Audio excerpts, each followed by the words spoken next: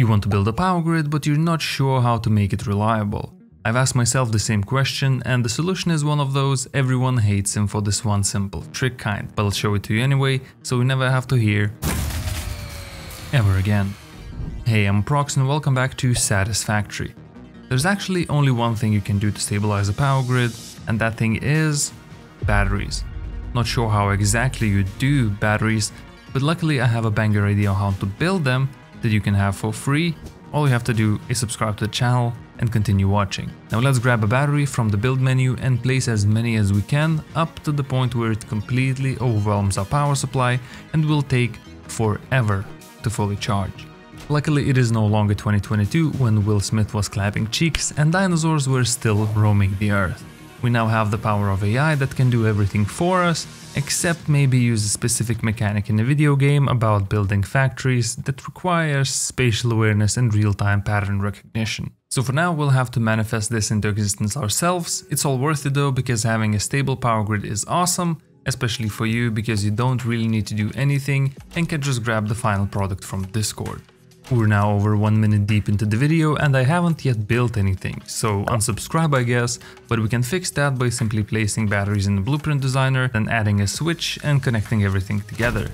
While this would technically do the job, it will also make you look like a complete maniac. So instead we want to place 4 batteries symmetrically in the center, leaving a little bit of space between them. Then add vertical beams on the sides and some pillars on top of them to make it look somewhat industrial, and then do the same thing horizontally to form a nice cubicle. This will be our baseline, so we can paint it using custom colors to prevent it from getting all weird if we play around with our palettes later on and giving it a quick save. Now we can turn this boring shell of a battery pack into a set of modular blueprints that will later become an industrial battery complex. I asked Ada to come up with a couple of simple layouts for me to start with, and I was pleasantly surprised by its response. I recommend you start with 2 independent battery modules. Initiate with an enclosed walk-in battery pack featuring glass walls on 3 sides.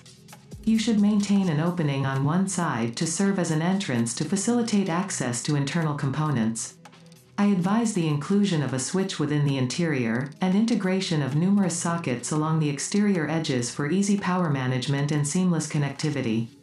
Additionally, it is advisable to implement safety measures such as rails and/or barriers to mitigate the risk of accidents. Once you complete the initial design, save the finalized version and clear the blueprint designer. Load the saved blueprint to be used as a starting point for the next step. You will now make adjustments to transform it into a walk-through configuration. To achieve this, simply remove the glass wall parallel to the initially open side and construct a mirrored version of the entrance. With this step complete, the construction of the 2 independent battery pack modules is finished. Congratulations, Pioneer! That wasn't really Ada, even though for a moment it felt like AI has finally taken over, which I hoped wouldn't happen for at least a couple more years. I also learned that I suck at cable management and could never be an actual electrician. But now we're ready to improve this amateur set of blueprints into something more respectable.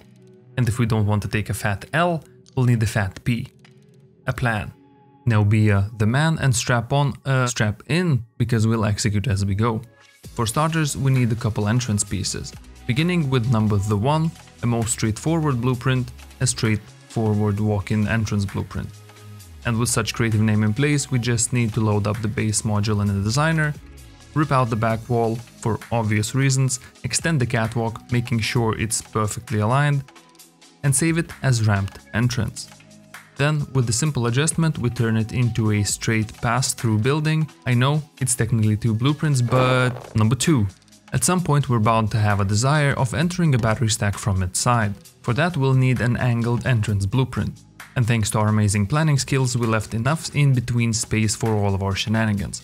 So we can move the switch out of the way to someplace else, delete the left wall, check the alignment, and you thought I was about to say save the blueprint.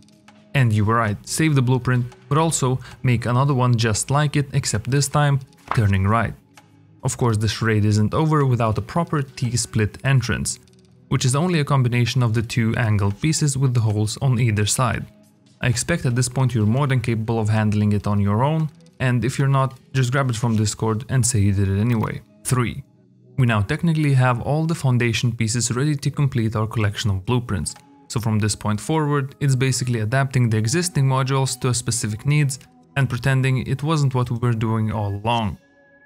We simply convert the left angle, the right angle and the T-shaped entrance pieces to their walk-through variants. Same as before, we remove excess pillars, extend catwalks and most importantly, check the alignment, because if it's off just by a little bit, the whole thing will be 4.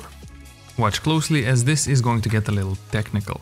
We'll need to load up the first blueprint we made with the help of Ada and then go to the front side of it. We now have to replace the entrance ramp with a straight catwalk. And that's it.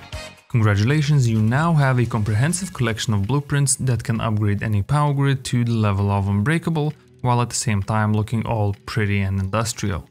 And no, I didn't mean for that to rhyme, it was just a lucky coincidence. Now thank you for your eyeballs and I'll see you in the next one.